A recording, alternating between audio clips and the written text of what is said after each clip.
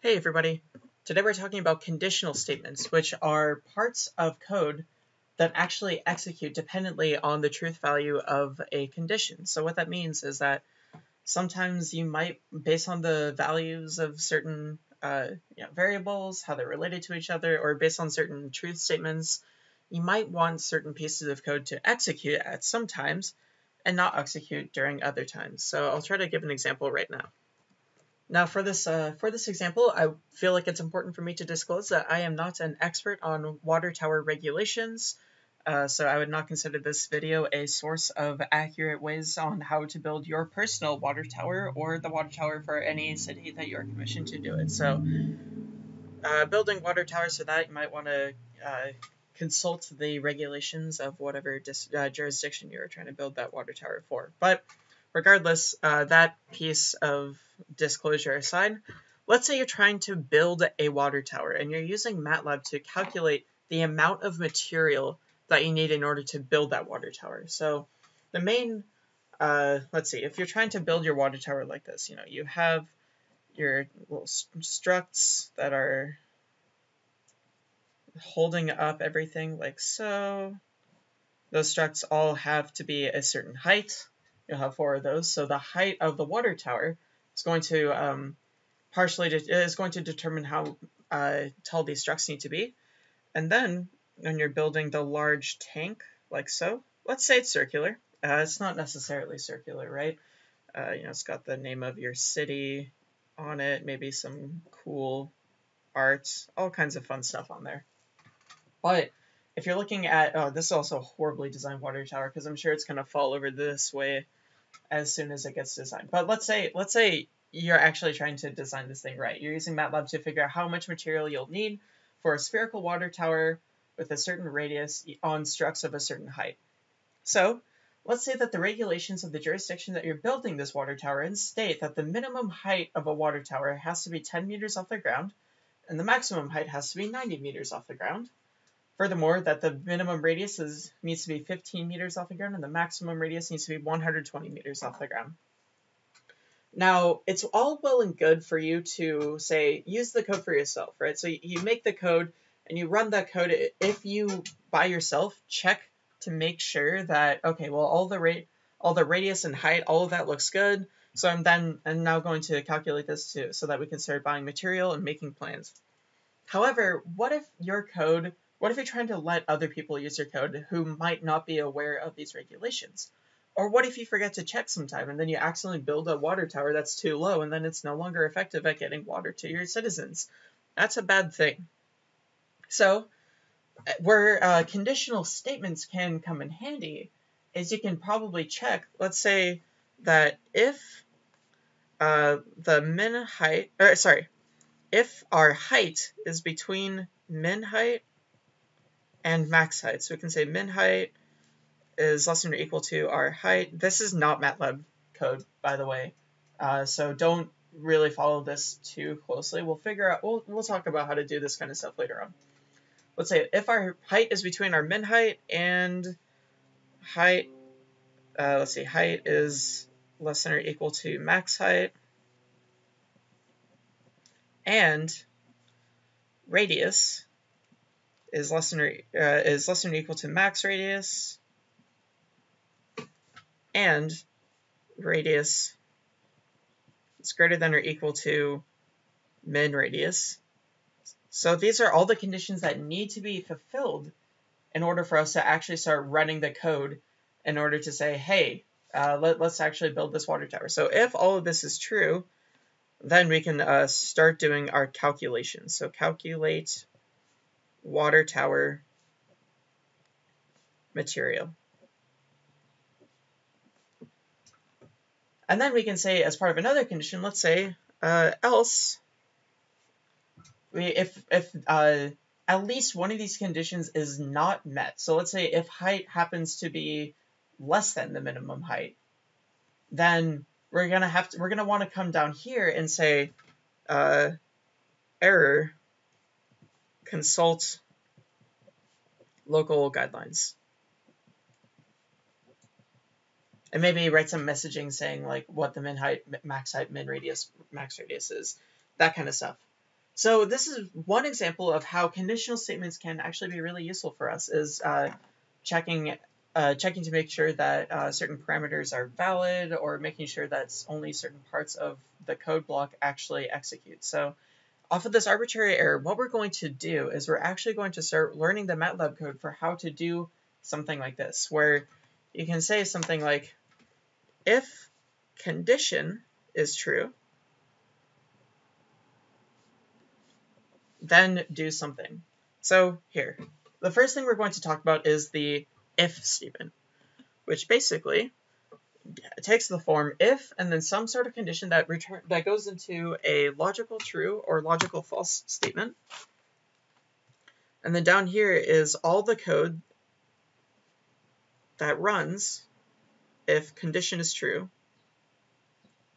So if condition equals 1. And then we can put an end here to specify, okay, we are no longer doing all of the code that runs if condition is 1, and then we just continue on with our program as normal. So if we have code like this that we're running. Now, let's say actually, I'm going to do this. I'm going to make purple, I'll section this off right here. I'll make purple the path when condition true. And what happens here is that if we're going to follow along the code, we're going to run all of this stuff, and then we're going to check, is the condition true? You say that, okay, well, the condition is true, so then we'll keep on running through all of this code down here. We'll reach the end, and then keep on going down like this. Now, let's say that we look at the path when condition is false.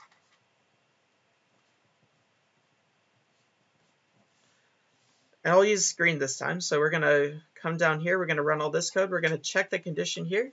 Say, okay, now let's say the condition is false. We're not going to run all this code at all. Instead, we're going to skip it and come down here and run all this code down here. So that's basically what the if statement is you wait for a condition you wait to see if a condition is true. If that condition is true, you run all of this stuff, and then you continue on with the code. Otherwise, if that condition is false, you skip all this stuff and come down to the end. So let's take a look at what this looks like if we work on this in MATLAB. All right, so what I have here is I have some example code that handled this problem. Now, the first thing I want to point out is you can ignore these errors right here. What it basically says is that when both the arguments are numerical scalars, consider replacing and with and for performance. Really, you can just leave that alone, or you can use and if you want MATLAB to stop yelling at you. That shouldn't be a problem whatsoever. So you can do that like so. Regardless, that's not the point of this. What I have right here is I have some example code that calculate the total volume of material needed for my hypothetical water tower with these hypothetical restrictions right here. So up here, I have a whole bunch of stuff. These are the restrictions that are needed for the height and the radius. Right here is the thickness of the sphere. So basically the radius will be, the inside radius is going to be specified by the user. The outside radius is going to be that plus another 5 meters. Let me see. Let me actually put that here. So inside radius. The strut width is basically going to be 10. So we're going to consider these as square. These struts as having square cross sections that are basically most of the materials removed except for some, diagonal pieces, pieces that form triangular, sort of that turn the strut into triangles. You can probably tell that I'm not really an engineer right here. I'm kind of winging this. But we're going to say that the total amount of material in the strut width is going to be, if you were to make a solid rectangular prism, and then you just take out 80% of that material. You remove 80%, so 20% is left. I should probably fix that down here. Regardless, that's what I have up here. Right here, I'm asking the user for height and radius of the inside radius of their water tower that they want to make. And right here, this block of code, I'll put a comment up here. This block of code checks to make sure height and radius conform to requirements listed above. So I have an if statement right here that basically what this whole condition does, I'm going to break this down for you. So I have a negation of everything inside here. So what we should really do is check everything inside the negation first. This statement right here says is true if the minimum height is less than or equal to the height, which is something that we want. We want the height to be greater than or equal to the minimum height. This says this is true if the maximum height is greater than or equal to the height, also something that we want. And you'll see that the radius ones down here work pretty similarly. So considering the fact that all of these are ANDed together, which means that this whole statement inside of the parentheses is true whenever all of these are true, what we should get out of this is that this entire statement inside of the parentheses will return true when the height and the radius are correct, or when they conform to our specifications. Now, what you can see is that I put a not around all of this, and the reason why I have a not here is because what I want this whole statement to be is I want this whole statement to be true whenever something goes wrong. So whenever at least one of these is false, the whole statement inside of the parentheses will be false, which means that this whole thing is true. This whole condition, including the not, is true. Now, the reason why I want that is because if this whole condition is true, if something has gone wrong, then I want to display an error to the user. And what the error will basically do is it will say, hey, the height and the radius do not conform to the regulations, and then it gives all of the regulations that the height and radius must conform to. And as you can see right here, this end signifies the end of the if block. So after this end, we can assume that all of the code is going to happen. But that's basically what's going on here. Is the user inputs a height and radius. If one of these is wrong, it yells at the user. It gives them the requirements for the height and the radius, and then it calculates the volume of a water tower with that height and radius. So let's try running this a few times and see what happens.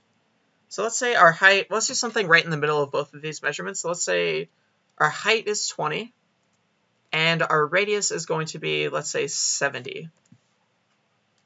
And right here, you can see that it calculates the total volume of material in terms of meters cubed, and it doesn't give us any errors. It doesn't yell at us at all. And this is because the height and the radius are perfect. They are exactly what they need to be. Now let's see what happens if we do the same thing again, and let's say the height is 5, and the inside radius is 70. So we have a really stubby little water tower right here. And you can see now that the error actually pops up.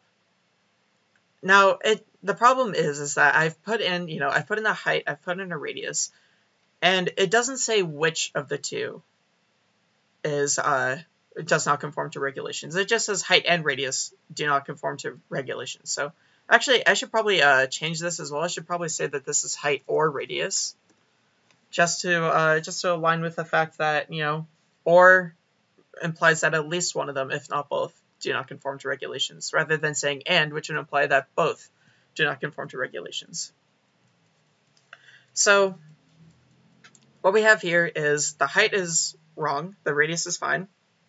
You get an error saying that the height or radius do not conform to the regulations. It prints out the regulations for the height and for the radius, and then it calculates the volume of the material anyway, which you'd think it wouldn't do that, right? Because the thing is that if your height and or radius aren't correct, then why would you want to calculate the volume of material for the water tower anyway? It doesn't make sense because you're not going to build the thing because, you need to go back and say, hey, fix your height, fix your radius, all that kind of stuff. So in the rest of this video, I'm hoping to address issues like these in order to make this program work a lot more smoothly. So let's take a look at how we can really do a big simplification by only calculating the volume of the material if the height and radius are correct.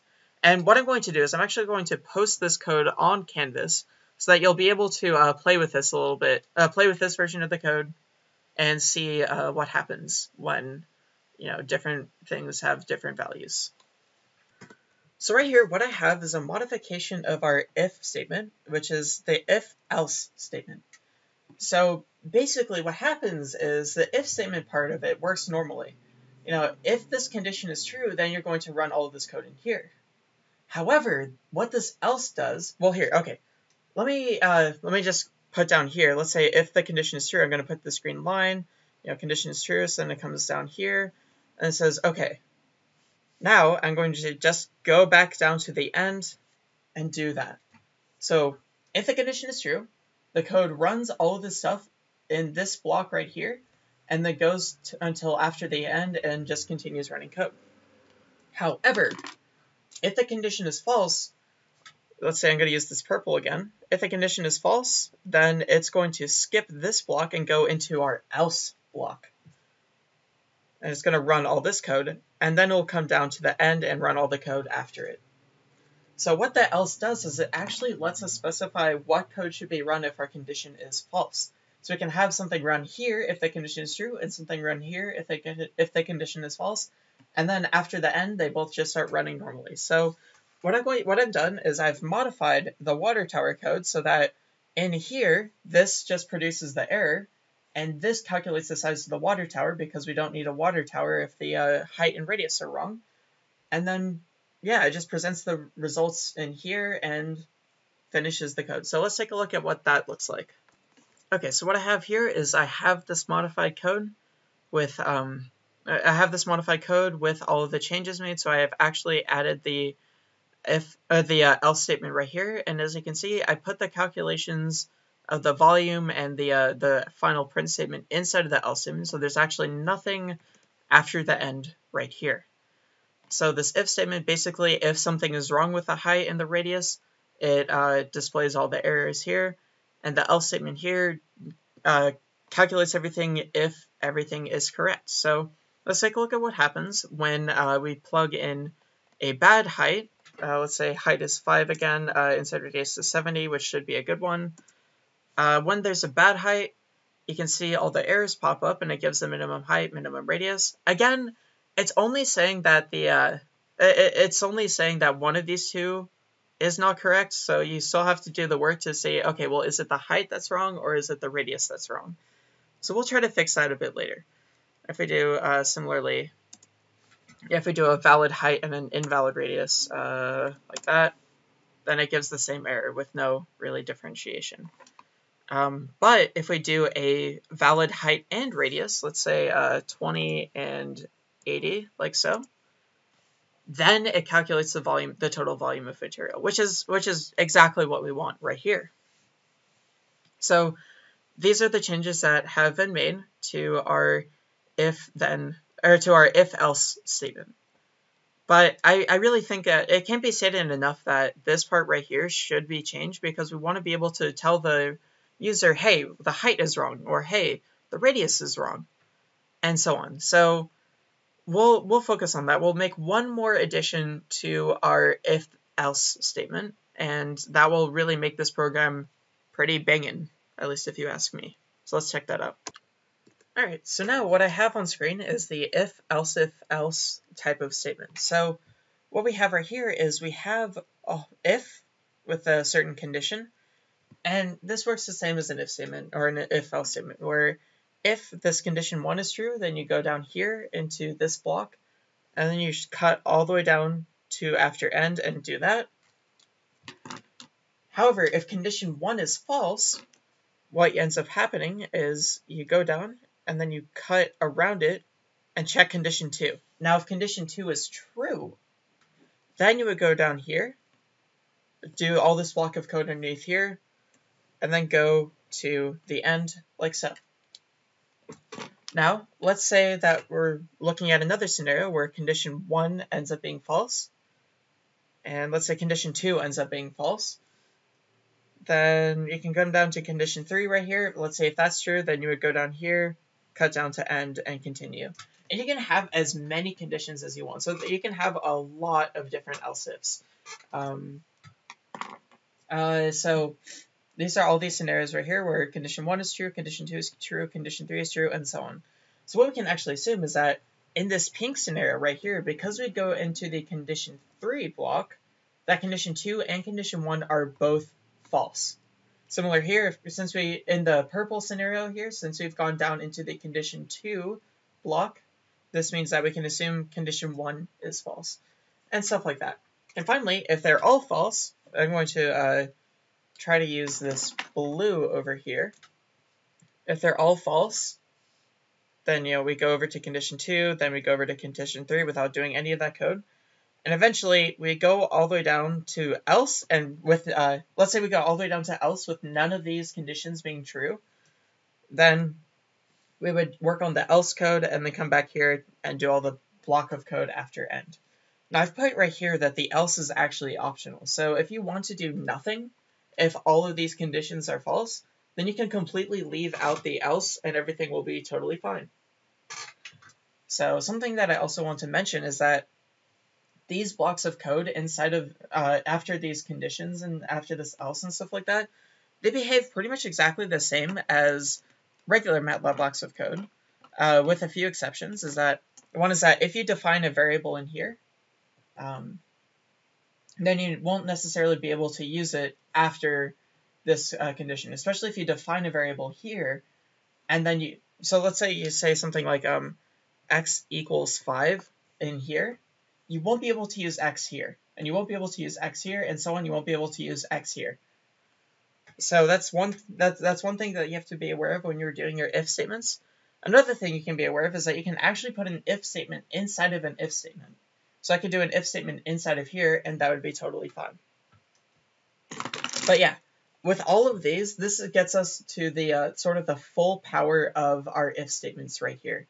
So what my plan is for the water tower code is we can say that this is the condition where the radius is incorrect, or let's say this is the condition where the height is incorrect. This is the condition where the radius is incorrect. Maybe we can do all that, and then down here this is the condition where they both are good. So let's take a look at what happens when we do something like that. Okay, so I have the improved code right here. So this if statement basically just, this whole condition is true if the height is wrong in some way. This whole condition is true if maybe if the radius is wrong in some way. And this all happens if everything is totally fine. So if height is wrong, we go into here. If radius is wrong, we go into here. And if everything is okay, we go into here. So let's see what happens when we run this. Let's say first we're going to give a bad height and a good radius. So let's say 5 and 70. We can see that just the height shows up right here. So it doesn't say anything about the radius. It just says that the height doesn't conform to regulations. Now let's go through this again. Let's do a good height and a bad radius. So 800, which should be 8,000 even should be a good radius to trick up our program. And now it just says that the radius doesn't conform to regulations. So that's perfect. And then if we do good height, good radius, let's say 2070, then it calculates the volume of the material just fine. One thing I do want to show you is let's see what happens if the height and the radius are bad. Let's see. So let's say height is 5, radius is 800. Notice that it just shows us that the height is wrong. Because what happens is our code is going down, and at line 13, it checks that the height is bad. It sees that the height is bad. It goes into here and says, okay, well, now the height is bad, so we're going to skip all of that. And because all the radius checking code is in an else if, it never checks the radius code whatsoever. It just goes in here, it says, okay, height is bad, we're not going to do anything else, we're just going to proceed to the end. So what we can actually do if we want to fix that is we can try, what we need to do in order to fix that is we can try to mess with our if-else statements in order to make this possible. So make it so that if the height and radius are wrong, it gives us both. If the height is wrong, it gives us one. If the radius is wrong, it gives us something. And if everything is good, then we can construct the radius of our, we can calculate the volume of our material. So I'll do one more modification so I can show you what happens if we want to put in an additional check that the height and the radius are good, or are both bad together. All right, so here's one possible way of making that change. So what I have right here is inside of the if statement where we check to see if the minimum height is wrong. So at this point, we'll say that height is bad, check radius. And we'll do another if statement inside of this to see, hey, is the radius good or is the radius bad? If we end up in here, we would say that the radius is bad. So we'll print that both the height and the radius do not conform to regulations. And you'll see that in here, I have the minimum and maximum radius stuff, but I don't have the minimum and maximum height. I'll show you one in a second. Let's first check out this else. So we can say that in here, radius is good. I should say radius is good. So we know that only the height is the problem at this point. So we'll print out the error message for height. And then in the end, because in both cases I want to print out the minimum height and the maximum height, I have all this code after the end, so that no matter what path our code comes down, it's going to print that the minimum height and the maximum height are 10 and 30 meters respectively. So let's take a look at how this part works. So what I have here is I'll do the height. Let's say the height is 5, and I'll do a good radius so far. For this one, so inside radius is 70. And you'll see that just the height stuff prints. So it goes into this if statement here because the height is bad. It checks if the radius is good. The radius is actually good, so it goes into this else. It prints out the height error message, and then prints out the maximum height, the minimum height, and the maximum height. Now, if we do something like the height and the radius are both bad. So let's say height is 200, radius is 800, something like this. Now you can see that the height and radius message is printed out here, along with the minimum and maximum radius. And then it goes to the end where the minimum and maximum height messages are printed. So right here, this is an example of using an if-else statement nested inside of an if-else statement in order to really more precisely fine-tune our error messages. There's one more way I want to show you of accomplishing the same problem. Rather than doing nested if-else statements, I'm going to just increase the number of else-if statements in order to deal with this problem. So let's take a look at how that one works. Okay, so here is the last piece of code. And what this is going to do is basically the exact same thing as before. So it's going to give us whether or not the height and the radius do not conform, that just the height conforms, just the radius conforms, or if all of them conform. So this one right here, let's take a look at this condition. This is basically saying, right here, this checks if the height is good, and this checks if the radius is good. And what that means is that if we put a not around this whole part right here, this says, okay, this part is true if the height is bad. This part is true if the radius is bad. And I just realized this needs to be an and, not an or. My apologies. So what we need is that this whole thing will be true if the height is bad and if the radius is bad.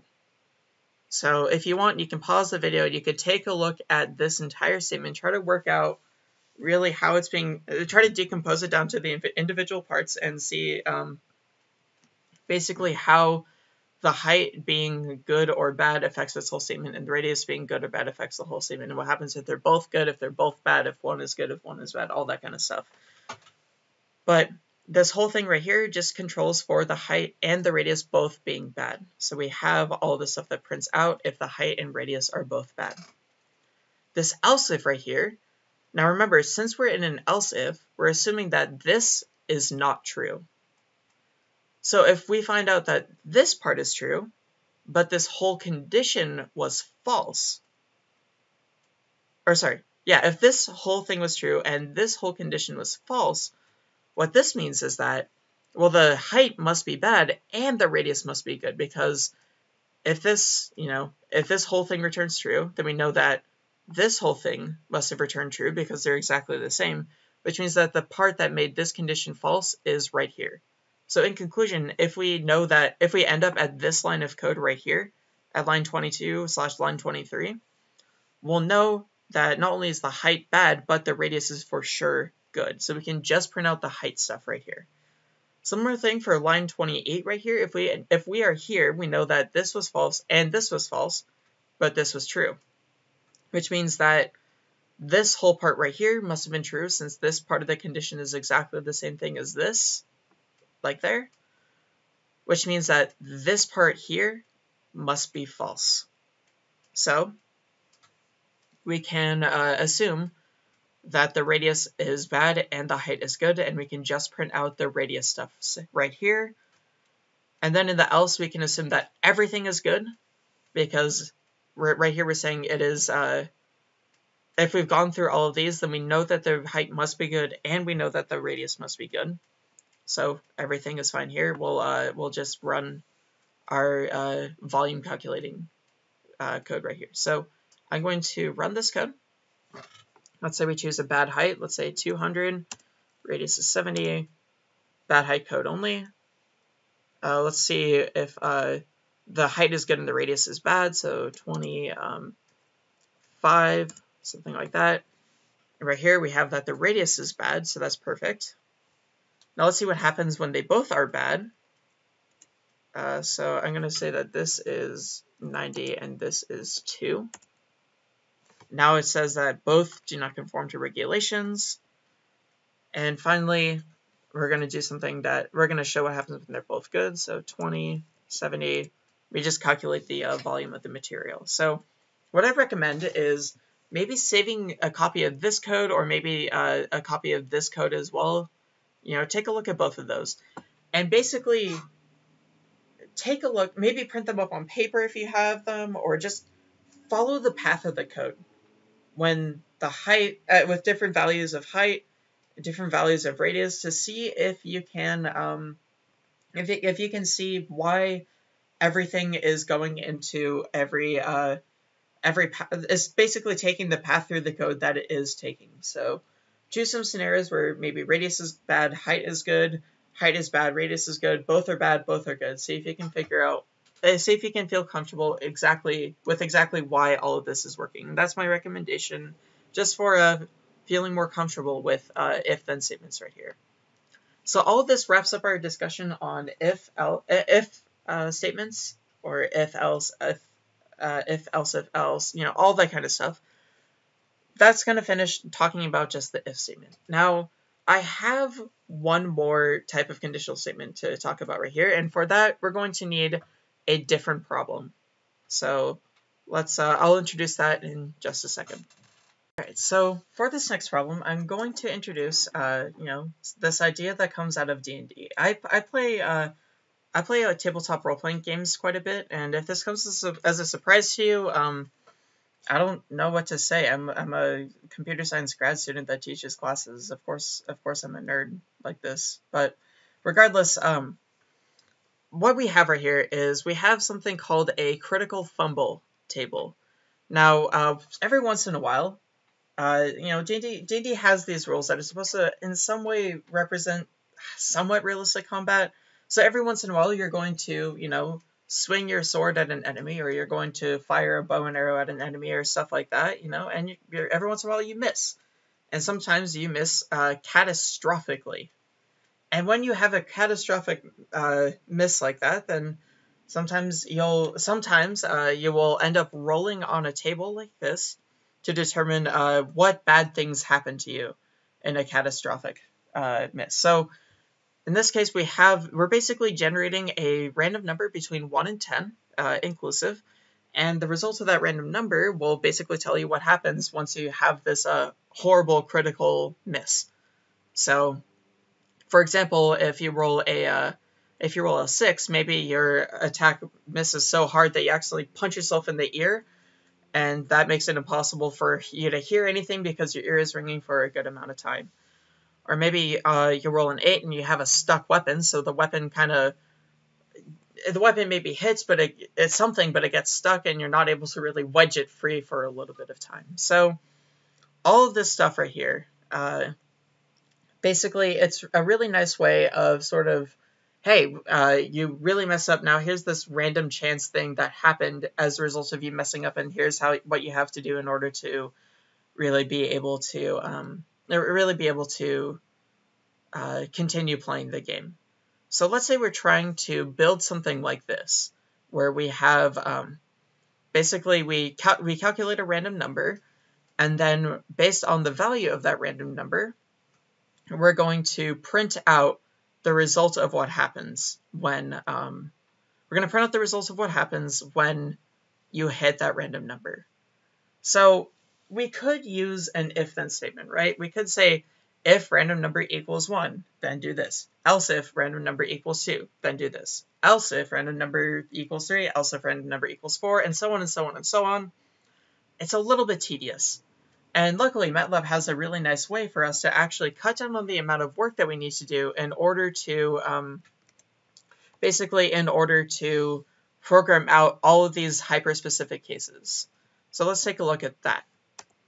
All right, so what I want to talk about right now is the switch case statement. And what I have is I have two statements that should do pretty much the same thing.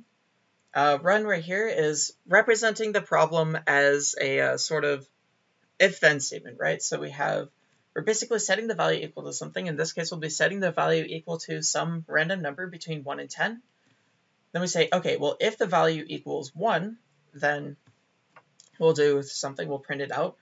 Else if the value equals 2, we'll print out the right statement. Else if the value equals 3, else if the value equals 4, else if the value equals 5, etc., etc. All the way until we hit else if the value equals 10, print something out here. And I'll put an else right here just as an error case, just in case something goes wrong. Then we have this nice little error right here. And then I'll do an end and do the rest of the code down there. Now we have this equivalent structure up here, the switch case structure, which basically says switch value equals a random number between 1 and 10. And then rather than saying if value equals something, else if value equals something, else, etc., we can just say case value 1, do all the code that we would normally put in here. So this code is the same. Case value 2, this code is the same. Case value 3, case value 4, case value 5, etc., all the way until we do a case value 10. And then we have this otherwise, which basically acts as an else statement.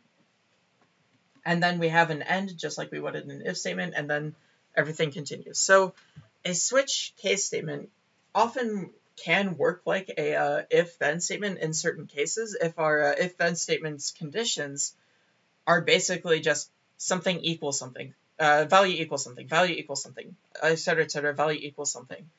The time when you would want to use a switch case statement is when we are trying to evaluate the value of a certain variable that we've created by just looking at very specific words. We're looking at very specific values that our variable might have. So this is perfect for it because we can say roll equals random number between 1 and 10, case roll equals 1, case roll equals 2, case roll equals 3, etc., etc. So let's take a look at what that looks like in MATLAB. All right, so here's my code for that problem. Basically what I've done here is I say, let's generate a random integer between 1 and 10. That's what this randi function does. And then we're going to do a switch statement on the output of this function right here. So randi will give me a random integer between 1 and 10, and in each case, I have something defined for each of the possible values of randi. So let's see what happens when I run it. Okay, so the first thing I got was weapon breaks, which means that I rolled a 10 right there. Next thing I got also weapon breaks, lost grip, weapon breaks again, weapon breaks, ear slap, counterattack, lost grip, and so on and so on. So here's this is an example of just a case statement. But let's say we want to Let's say we want to make sure that we can. Let's say we want maybe 1 and 2 do the same thing. So let's say 1 and 2 both have a furious struggle, and we're going to get rid of lost grip completely. So you can put in curly braces 1, 2, like this. And I'm just going to get rid of this, of our case 2 right here. And what this is actually going to do is it will say, okay, well, if I roll a 1 and a 2, a 1 or a 2, it will be a furious struggle. Otherwise, it will be one of the others. So, let's see. I guess it's not very visible. Well, here, we did a furious struggle, which means that, we rolled one of those 2 values, but it's not exactly visible which one it is. So let me modify this code a bit. So we can say roll equals rand I 10. Actually, even better. Yeah, roll equals rand I 10. F print F roll, and then print out an integer, just like that. And we're going to switch on, oh, wow, my computer does not like me right now. Okay, we're going to switch on the value of roll. So now let's see what happens here. On a roll 9, we got a counterattack. I'm just going to keep on going until we get a roll of 1 or 2, which might take a while given that, oh, here it is, roll 2, furious struggle, just like that. Now let's say we want only 2 options right here. We want, if a 1 or a 2, we want a furious struggle, and everything else we want weapon breaks. So we can actually, if we get rid of all of this, we can actually put it in an otherwise, which basically, if roll is a 1 or a 2, it will be a furious struggle, and anything else will be a weapon breaks. So let's see, weapon breaks on a roll of 8, furious struggle on a roll of 1, weapon breaks on a roll of 3, furious struggle on a roll of 1, furious struggle, weapon breaks, and so on. So we can play with it like that. But that is basically, in essence, the switch case statement. And just like what we have with the if-then statement, we can actually, inside of here, we can put more switch case statements, or we can put an if-then-else statement, and so on. So we can really treat this like a block of MATLAB code as normal. And we can also put switch case statements inside of if-then statements as well. So these can really go inside of any normal block of MATLAB code. All right. Well, with this is all of the conditional statements in MATLAB. Statements that, based on the value of certain conditions, will sort of implement different blocks of code. So stay tuned for when we take this idea of conditional statements and then really ramp it up with statements that repeat multiple times. But for now, this is the end of the video. Thank you all so much for watching.